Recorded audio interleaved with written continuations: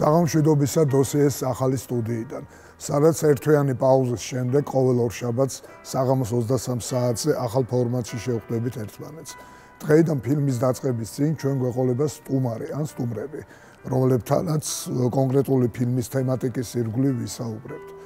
ერთგული მაყურებელი დამეთანხმება, რომ ჩვენი გადაცემების თემატიკა ძალიან მრავალფეროვანია. ატომური ბომბი, სექსუალური რევოლუცია, ანარქია, სტრით არტი, პარიზის შეშლილი წლები, რომლითაც ჩვენი პირველი 2019 წლის სეზონი დავამთავრეთ. ჩვენ დღევანდელი გადაცემის თემაც იაპონია და მეორე მსოფლიო ომი ძალიან საინტერესოა.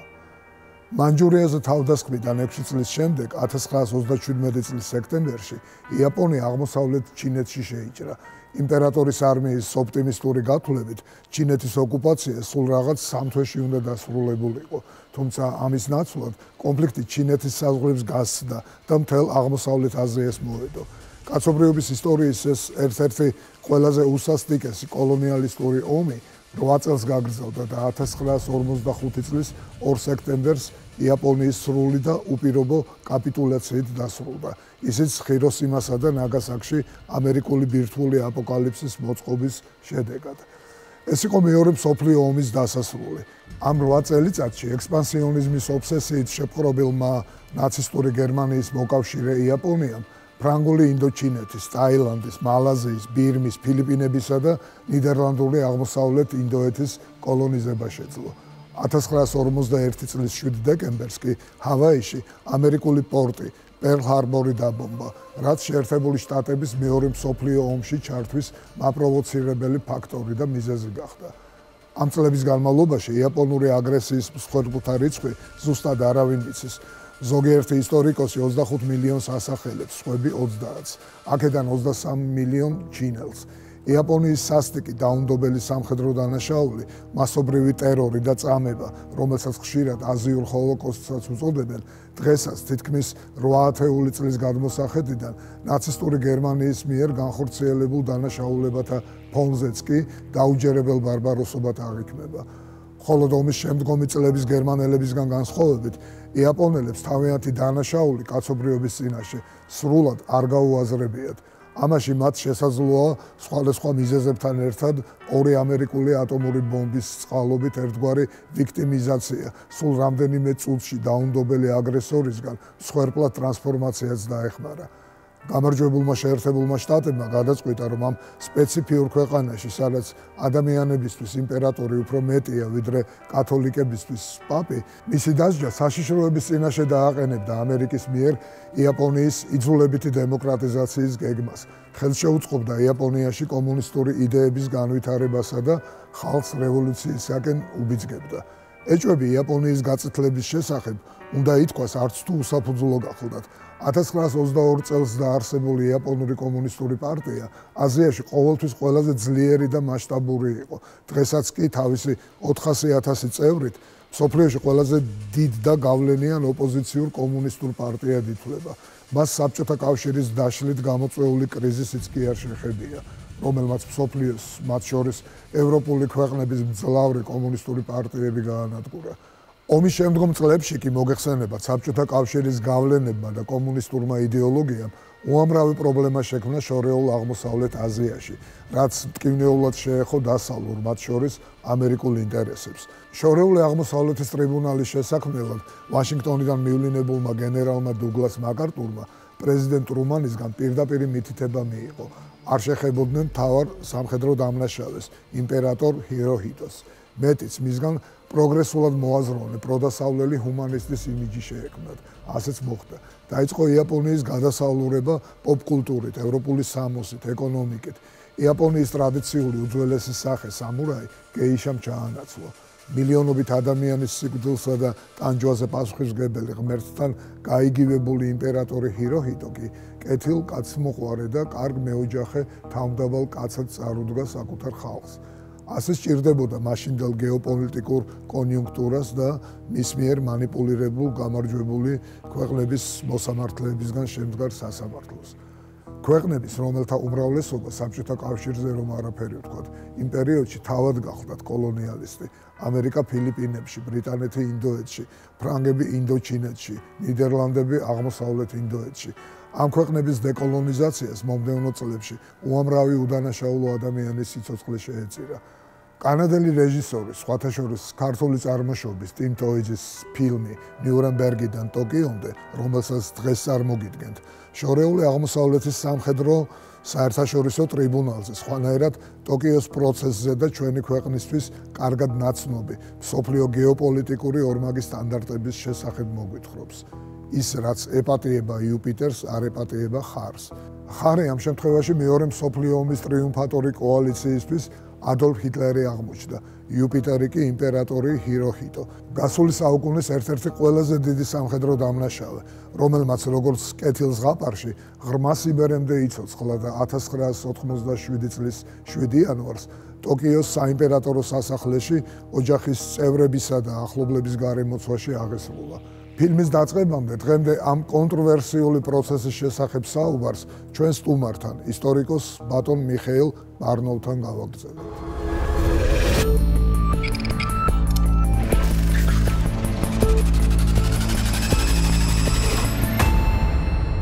საღამოშვიდობისა, ბატონო მიხეილ, დიდი მადლობა სტუდიაში მობრძანებისთვის. პირველივე კითხვას დაგისმამთ როგორც ამერიკად მცოდნეს ისტორიკოს.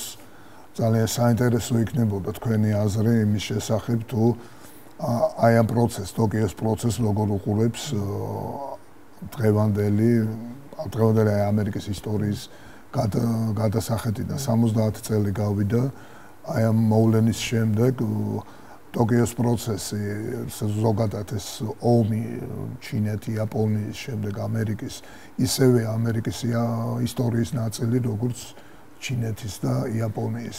ამიტომ ძალიან საინტერესო იქნებოდა თუ რას ფიქრობს დღეს ამერიკა, როგორი დამოკიდებულება აქვს ამ პროცესთან, თუ აღიქმება, ისმება თუ არა ეს კითხვები, რომ ეს ამ პროცესში იყო რაღაცა ფარსი, რომელიც გათამაშდა. საღამოშვიდობის, გმადლობთ მოწვევისთვის. თანამედროვე გადმოსახედიდან სულ უფრო ხშირად ჩდება კითხვა, ხომ არ იყო ეს შერჩევითი მართსაჯულება? მით უმეტეს, იმიტომ დანაშაული ამერიკული გადმოსახედიდან და თქვათ გამარჯვებული ქვეყნების გადმოსახედიდან აშკარა იყო, მაგრამ იაპონიის აი ამ ნაციონალისტური პოლიტიკის არაერთი ლიდერი და ხელმძღვანელი არ დასჯილა. აარიდეს ისინი სასჯელს და დღეს უკვე როდესაც კითხვას ვსვავენ როგორ მოხდა ეს, იკვეთება რეალურად ამერიკის მონაწილეობა ამ საქმეში და ამერიკამ წამყვანი მონაწილეობა მან ერთგვარად ხელი დააფარა და მართსაჯულების თვალი არიდა გარკვეულ პირებს. მოგვიანებით ჩვენ ალბათ შევეხებით, ყველაზე ცნობადი მაინც იმპერატორია, მაგრამ დღეს უკვე კითხვები ჩდება, რომ ეს იყო კულისებს მიღმა, მიმდინარეობდა საკმაოდ სერიოზული დაპირისპირება, როგორც საბჭოთა კავშირთან, ისევე სხვა ტრიბუნალის სხვა წევრებთან ამერიკის და შესაბამისად დღეს უკვე შედარებით კრიტიკულად უყურებენ აი ამ თეატრალიზირებულ ელემენტებს, რაც ახდა ამ ტრიბუნალს. სწორედ ეს არის საინტერესო, ზოგადად როგორც ცნობილია, ყველა ვიცით, რომ მარადიული მტრები და მეგობრები არ არსებობენ, არსებობს მარადიული ინტერესები, მაგრამ ის კაცმა რომ თქვას, ეს ინტერესებიც არ არის, თუმცა მარადიული ის იცვლება კონიუნქტურის და ეპოქების მიხედვით, ხომ? მარადიული თუ კი შეიძლება რამე არსებობდეს, ეს არის ფასეულობები, რომელზეც დგას სახელმწიფო განსაკუთრებით ისეთი, როგორიც ამერიკის შეერთებული შტატები, მაგრამ ეს ფასეულობები, რომელთაგან ერთ-ერთი, რა თქმა უნდა, არის სამართლიანობა, რომელიც თუ კი ფარსი გათამაშდა, ეს იმას ნიშნავს, რომ დაირღვა ეს სამართლიანობა იმ მილიონობით მსხვერპლთან მიმართებაში, რომელიც აი იაპონიის აგრესიულმა პოლიტიკამ გამოიწვია იმ წლებში. და ამ სამართლიანობას ძალიან ხშირად ეწირება სწორედ აი ამ ინტერესებს.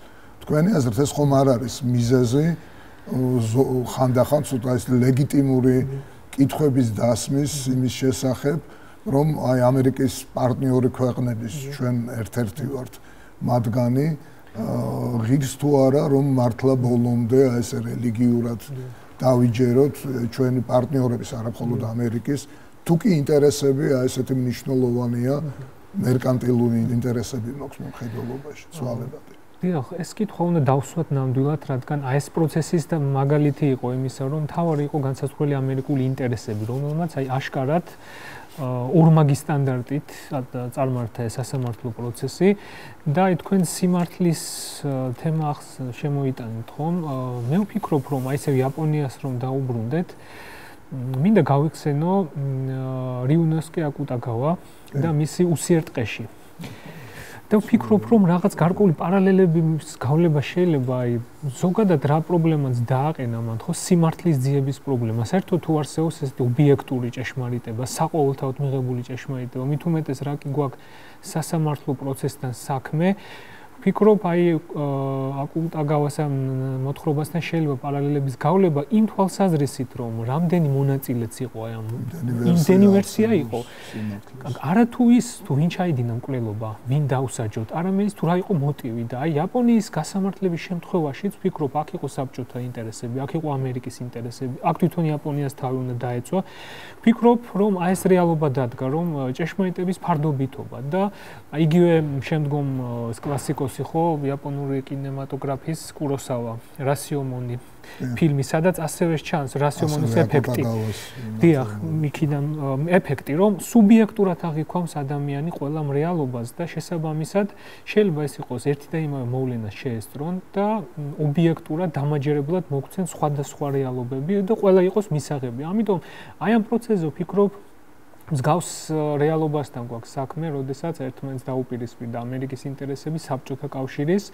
არ უნდა დაგვაუწყდეს ჩემი აზრით ის ფაქტი, რომ ეს პროცესი დაიწყო დაახლოებით რამდენიმე თვის შემდგომ, მას შემდგომ, რაც ფულტონში გამოვიდა სიტყვით ვინსტონ ჩერჩილი და ეს ცივი ომის უკვე ანგლო-ამერიკული ბლოკის საბჭოთა კავშირთან დაპირისპირება ამერიკისზე და რუსეთზე და ვთქვათ პროცესზეც აისახა. ამიტომ მე ვფიქრობ, რომ ინტერესების გათვალისწინება აუცილებელი არის და კონტექსტის და ესეთი სიმართლის დადგენა საკმაოდ რთული არის აი ამ რეალობაში. თქვენ ეს სიმართლე ახსენეთ, სიმართლის ვერსიები, ის რომ სიმართლე სუბიექტურია ადამიანებს შორის, მაგრამ როგორც ჩანს თუ ესე ცოტა ფილოსოფიურ განზოგადოებას გავაკეთებთ, რომელიც თქვენ შემოთავაზეთ, სახელმწიფოებს შორისაც ყველა სახელმწიფოს თავის სიმართლე გააჩნია. მით უმეტეს აზიას. აი როგორც თქვენ მოგხსენებათ, არის ეს გენერალი იშივარა, ძალიან ცნობილი პიროვნება, რომელიც ფაქტიურად არქიტექტორი იყო და მთავარი იდეოლოგი აი ამ იაპონური აგრესიის, იაპონური ნაციონალიზმის, რომელიც დღემდე ძალიან ძლიერია და აღმავალია, როგორც ამბობენ და როგორც ექსპერტები და პოლიტოლოგები. ის ამბობდა, იშივარა ამბობდა, რომ ამერიკა ვერასდროს ვერ გაიგებს აზიას, ვერასდროს ვერ გაიგებს იაპონიას და ჩინეთს. პრინციპში თუ სიმართლეზე გვაქვს ლაპარაკი, თავად ეს პროცესი, რომელიც აშკარად ფარსი იყო, იმიტომ რომ რა თქმა უნდა დიდი საშიშროება იყო იმის აზიის გაწითლების, რაც მოხდა კიდევაც ჩინეთი, ვიეტნამი, კორეა და როგორც ჩანს იაპონია იყო ერთ-ერთი ყველაზე წამყვანი იაპონური კომუნისტური პარტია 1922 წლიდან არსებობს და დღემდე ითვლება მსოფლიოში ყველაზე ძლიერ ოპოზიციურ კომუნისტურ პარტიად 400,000 წევრი ყავს. მე მგონი რომ თუ კი გავითვალისწინებთ იმას რომ იაპონია ყველანაირად უარყოფს აი ამ ომის შედეგებს, მათი პრემიერიც კი შინზო აბეს მისი ცნობილი გამოსვლა, როცა ბარაკ ობამა იაპონიაში ჩავიდა ჰიროსიმას კომემორაციის დღეს, მან განაცხადა, რომ დღევანდელ თაობას არანაირი ვალდებულება არ აქვს, ბოდიში მოიხადოს და პასუხისმგებლობა აიღოს თავიანთი წინაპრების ქმედებაზეო. ეს ცნობილი ნაციონალისტია იაპონიის პრემიერი, ზოგადად იაპონელების განწყობა არის ესეთი, მიუხედავად იმისა, რომ ეს დემოკრატიული ქვეყანაა, ჩვენ ყველა ძალიან მიყვარს და ძალიან დიდ პატივს ვცემთ იაპონელებს, ისინი აი ამ სამხედრო დანაშაულთა კაცობრიობის წინაშე მათი დამოკიდებულება არის აბსოლუტურად რევიზიონისტური, ისინი ამას არ აღიარებენ, მეტიც ისინი გმირებად თვლიან იმ დამნაშავეებს, რომლებიც გასამართლებულნი იქნენ ტოკიოს პროცესზე. მე უბრალოდ მაინტერესებს, რამდენად ლოგიკურია, რომ გავამართლოთ, ანუ არ იმუშავა ამ დემოკრატიზაცია, ამერიკანიზაციამ იაპონიის, რაც მოხდა აი პროცესის შემდეგ. რამდენად ლოგიკურია, რომ გავასამართლოთ რაღაცა ნაწილი ადამიანების თუ ქვეყანა იმ პრინციპების მიხედვით, რომელიც მათთვის შესაძლოა არც ისეთი მისაღებია, იმიტომ რომ ეს შორეული აღმოსავლეთის ხალხები იქნებ ცოტა სხვანაირად ფუნქციონირებენ, იქნებ ჩვენ არც ვართ სინამდვილეში ვალდებულნი, რომ მართლა ავიღოთ პასუხისმგებლობა ჩვენი წინაპრების დანაშაულზე. სხვათა შორის საინტერესო რაკურსი არის ეს ამ სასამართლო პროცესის და შორეული აღმოსავლეთი თავისთავად იაპონია ხო გამორჩეული ქვეყანა ამ რეგიონის განსხვავდება თავისი მსოფლმით ეს ხალხი განსაკუთრებული სიღრმე აქვს ფილოსოფიურ აზრს ხო შორეული აღმოსავლეთის ქვეყნებში. ამიტომ მართალ ბრძანებთ ჩემი აზრით ასე სწორხაზოვნად ვერ ვიტყვით რომ იაპონია დასაჯელია, დავსაჯოთ და უნდა გავამტყუნოთ. პირველ რიგში მაინც ალბათ უნდა მივაქციოთ ყურადღება იმ გარემოებას, რომ იაპონელებს დღეს მაინც უფრო ისე აწვდიან ამ მეორე მსოფლიო ომის დროინდელ ამბებს, რომ თითქოს ისინი არიან მსხვერპლნი ამ ყველაფრისა და თვალს ხუჭავს მაინც თანამედროვე იაპონია იმ ქმედებებზე, რაც თვითონ ჩაიდინეს. იგივე მანჯურიაში, თქვათ, იგივე ჩინეთში, ოკეანეთის თქვათ სხვა რეგიონებში, იგივე ფილიპინებზე ეს მათი არ მიეწოდებათ ის ბრალდებები, რაც წარუდგინეს ხო იაპონელებს აი ამ ტრიბუნალზე და უფრო მეტად იაპონია როგორც მსხვერპლი არის წარმოჩენილი. მით უმეტეს დიახ და რეალურად საზოგადოებისთვის დღეს უფრო მეტად ცნობილია ნაცისტების ჩადენილი დანაშაულებები, მაგრამ თუ გავიხსენებთ იგივე ნანკინის ინციდენტს, სასაკლაოს, რომელიც იქ მოეწყო, თუ გავიხსენებთ იმ კანიბალიზმის შემთხვევებს, იგივე თქვათ ერთგვარ სიკვდილის კონვეიერს, რომელიც მუშაობდა ოკუპირებულ მანჯურიაში, ბიოლოგიურ ცდებს, სხვადასხვა ექსპერიმენტებს, ძალადობას, მოპყრობას დაპატიმრებული ტყვეჩავარნილი ამერიკელებისადმი დანაშაული საკმაოდ დიდი აქვს იაპონიას. კონვენცია საერთაშორისო დაწყებული საუკუნის რომელიც იაპონიას დარღვეული არ კონდეს ამ კონფლიქტის დროს. კი ბატონო, ამიტომ ამ თვალსაზრისით რა თქმა უნდა დანაშაული იკვეთება, მაგრამ თვითონ სასამართლო პროცესი რა თქმა უნდა მთლიანად დაიგეგმა აი ამერიკული სამართალწარმოების თარგზე და თვითონ თავარი ბრალდებელიც ამერიკელი იყო, როგორც ვიცით და მთლიანად ეს იყო აი ასე თქვათ აი ამერიკული სულისკვეთებით გაჯერებული პროცესი. და აი ამ თამაშის წესებში იაპონელი ის ჩართვა როგორც ბრალდებულების რა თქმა უნდა შეიძლება ეს ბოლომდე გამართლებული არ იყო რადგან აქ იყო კულტურათა კონფლიქტი პრინციპში თუმცა გასაგებია რომ ამერიკას და გამარჯვებულ ქვეყნებს სურდათ რომ შეყოფილიყო მაგალითი იმისა ნიურნბერგის სახით იგივე რომ მსგავსი ქმედებები მომავალში დაიჭება და არავის არ გაუჩნდეს სურვილი რომ იგივე რამ ჩაიდინოს თქვათ. თუმცა ჰიროჰიტოს აპატიეს ის რაც არ აპატიეს ჰიტლერს და შესაძლოა არ არის საპირწონე მაგრამ ეს იყო კაცი რომელიც 1926 წლიდან ავიდა საიმპერატორო ტახტზე და ის არ შეიძლება რომ პასუხისგებლობა მას აერიდებინა, აგვერიდებინა მისთვის პასუხისგებლობა იმ დანაშაულებებზე, რაც დაწყებული 31 წლიდან მანჯურიიდან და დამთავრებული ეს ჰიროსიმამდე მოხდა თქვენი აზრით.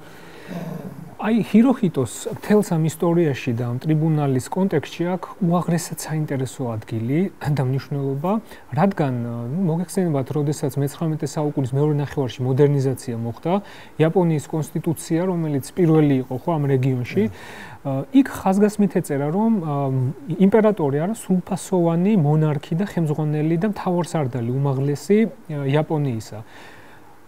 ბრიტანეთს რომ ომი გამოუცხადეს, ამერიკას რომ ომი გამოუცხადეს, ყველგან ამ დოკუმენტებზე იყო ჰიროჰიტოს და იმპერატორის ბეჭედი. ამიტომ იურიდიული თვალსაზრისით თუ შევხედავთ, ის არის დამნაშავე და ის არის უმაღლესი მთავარსარდალი აი ამ პერიოდში იაპონიის. თუმცა რეალობაც მეორე მხრივ ის არის, რომ აი თუ გავიხსენებთ იგივე ინგლისის დედოფალს, ეს არის ადამიანი, რომელსაც გვირგვინს ატარებს, მაგრამ არაფერს წყვეტს. და ამ შემთხვევაში ჰიროჰიტო აი თვითონ სხდომებზეც კი, როდესაც თქვა პარლამენტს იწვევდა, შემდგომ უშვებდა, რეალურად დისკუსიებში არც მონაწილეობდა. ეს არის დუმარე ადამიანი, რომელიც ესწრება ამ სხდომას, არაფერს არ ამბობს. შეიძლება რაღაცა მხრივ, როდესაც მას არიდეს ეს სასჯელი, აი ამ კუთხითაც გავამართლოთ ეს ადამიანი, რომ ის ამაში არ მონაწილეობდა. მიუხედავად იმისა, რომ ბეჭედი მისი არის. თუმცა აქ კიდევ უფრო საინტერესო გახლავთ ის, რომ იაპონელებისთვის ზოგადად, აი თუ შევადარებთ აი ნიურნბერგის პროცესს და ტოკიოს პროცესს, ხო, იაპონელების და გერმანელების დამოკიდებულება. აი ეს იგივე სამურაების კოდექსი, მათი მენტალიტეტი, ბუსიდოს კოდექსი, რომელიც არ გამქრალა. კი, თითქმის 100 წელზე მეტი გავიდა, უკვე სამურაები არ არსებობდნენ, მაგრამ ვერავინ ვერ გაბედა, რომ აი როგორც ნიურნბერგზე გერმანელებმა ერთმანეთს გადააბრალეს, ჰიტლერს გადააბრალეს. აქ იმპერატორზე არავის არაფერი არ გადაუბრალებია, ისეთი იყო დამოკიდებულება აი ამ პერსონისადმი. და თავისებურება კიდევ არის ის, რომ პრინციპში ჰიროჰიტო არაფერს წარმოადგენდა როგორც მმართველი და იაპონელთა უბრალოდ სულწრეში მოხვედრილი იმპერატორი. ნუ ფილმში რომელსაც ჩვენ ნახავთ ცოტა სხვა აქცენტებია გაკეთებული, ეს არ არის ეს ერთმნიშვნელოვანი ხედვა, თუმცა რა თქმა უნდა მისი გარემოცვა სამხედროები, რომელმაც ხელში ჩაიგდეს ძალაუფლება, რა თქმა უნდა ისინი მთავარი წამყვან ძალას წარმოადგენდნენ აი ამ უდიდეს დანაშაულში, მაგრამ თვითონ ეს ფანატიზმი, რომელიც არსებობდა აბსოლუტურად თქვენ ნახავთ ფილმში აი ამ კადრებს, არის აბსოლუტურად საოცარი. იქამდე რომ მაგალითად ჩვენ ვიცით რომ ეს კამიკაძეები, რომელიც რაღაცა ყველა თვლით, რომ ეს დიდი გმირები იყვნენ იაპონელები პირველ რიგში, რა თქმა უნდა, მაგრამ პრინციპში რომ უყურებ რა განსხვავება მათ შორისა და მოჯაჰედინებს შორის, ჩემთვის ცოტა ძნელი გასაგებია, იმიტომ ეს ფანატიზმი, ეს ფაშიზმი, რომელიც და კიდევ ვიმეორებ, რომ იაპონია დღემდე ძალიან ულტრანაციონალისტური მიდრეკილებების ქვეყანაა. ალბათ ძალიან იშვიათად ყოფილა მსოფლიოში ამ დონის ფანატიზმი, რაც იაპონიაში იყო. და იცით პარადოქსი კიდევ რა არის, იცით აი ეს იმპერატორი, წარმოიდგინეთ, ესე იგი თითქმის მთელი მე-20 საუკუნე მართავდა იაპონიას, ხო, ახალგაზრდობიდან 99 წლამდე, ხო, პროცესი მე კიდევ 40 წელზე მეტი მართა მას. მაგრამ ეს იყო იმპერატორი იაპონიის, როდესაც იაპონიაში იყო საკმაოდ ისეთი მილიტარისტული აგრესიული ნაციონალიზმი 30-იანი წლები. ის იყო ღია აგრესიის დროს, ომის დროს იმპერატორი. ომის შემდგომ უცებ შეიცვალა ეს კაცი და გახდა დემოკრატიის სიმბოლო იაპონიაში და იაპონელებს პრობლემა არ აქვთ ამ ადამიანის აღქმასთან დაკავშირებით. ერთ დროს იყო იგი, თქვათ, იმპერიალისტი, დამპყრობელი, აგრესორი, მე უცებ დემოკრატი. აქ იაპონური მენტალიტეტის თავისებურებასთან გვაქვს ჩემი აზრით საქმე.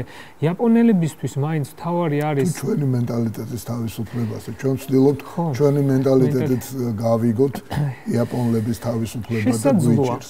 ყოველ შემთხვევაში მათთვის თავარი არის, იცით, აი ტახტი, ადგილსამყოფელი ამ ტახტის და ის აურა, რომელიც ახლავს აი ამ ტახტს. ვინ იჭდება იქ, მათთვის სულ ერთია. დიდი მადლობა ბატონო მიხეილ, ძალიან საინტერესო საუბრისთვის. მე ვემშვიდობები ჩვენს მაყურებელს, შეგახსენებთ რომ ჩვენი სტუმარი იყო ბატონი მიხეილ ბარნოვი, ისტორიკოსი, ამერიკათმცოდნე. ჩვენ ახლა ვნახავთ ფილმს ნიურნბერგიდან ტოკიომდე, მე კი გემშვიდობებით მომავალ შეხვედრამდე, მომავალ ორშაბათამდე, ნახვამდის.